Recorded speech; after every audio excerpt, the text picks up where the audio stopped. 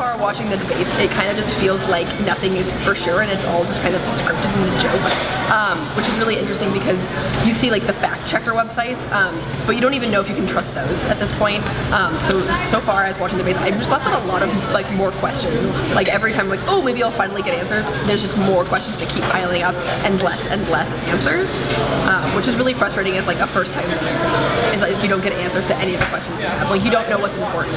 They have been pretty profoundly embarrassing, I think, for the American people and for American politics in general. I mean, the current state of our discourse, the current state of our debate is absolutely horrific. I mean, there's no substantive type of evidence or anything put forward. I mean, especially by Donald Trump. Hillary like really has her talking points down.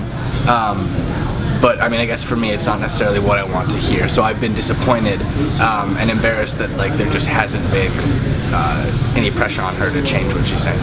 For the debate so far, it seems like both candidates are just bickering back and forth, which is really disappointing rather than actually talking about the issues of the debate and of the election. So yeah, that's my biggest concern so far.